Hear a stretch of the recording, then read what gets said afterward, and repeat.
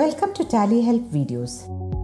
In this video, you will understand the date behavior in the outstandings report of tallyprime and how to view the report for a specific period. In tallyprime, you can record credit sales with bill reference as applicable.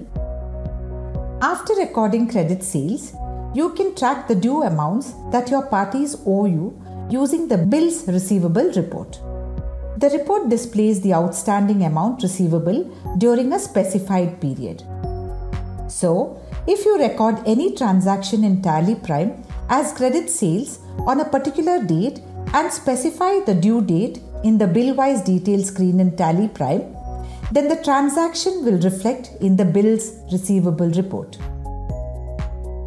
Press Alt-G, type or select bills receivable and press enter. As you can see, the transaction is reflecting here. Moreover, the report is displaying all the transactions for which payment is due as on date. Now, let us understand the date behavior of this report. Consider that you want to view the bills receivable report for a particular period. Click period or simply press F2 and then change it to the period for which you want to view the report. As you can see, the bills receivable report displays the pending amount as on date.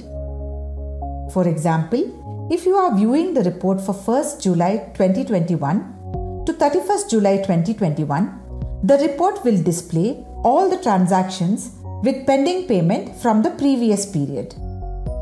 This is because the outstanding amount gets carried forward until the payment is made and receipt is recorded in tallyprime. So, even if the transaction is recorded in the month of June and the payment is still due in the month of July, the report will display it as a bill receivable in the month of July.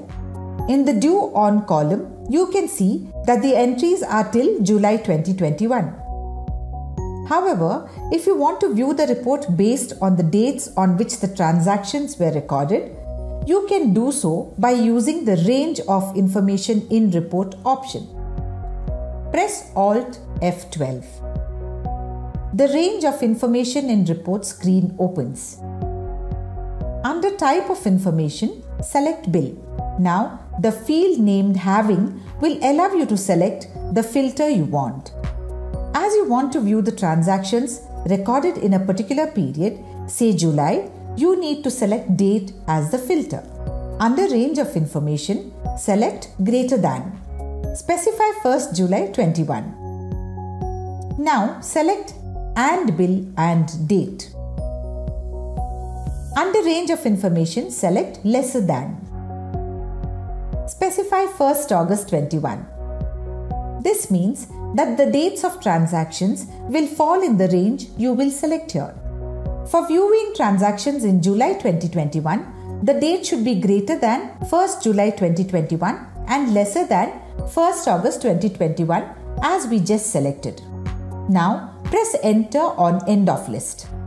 In the date column, you can see that all the transactions are recorded in the month of July 2021. As you saw in outstanding reports of tallyprime, you can view the transactions for which payments are due till a particular period by just changing the period of the report. On the other hand, you can also view the transactions recorded in a particular period using the range of information in report filter. Thank you. To know more about tallyprime features, visit help.tallysolutions.com.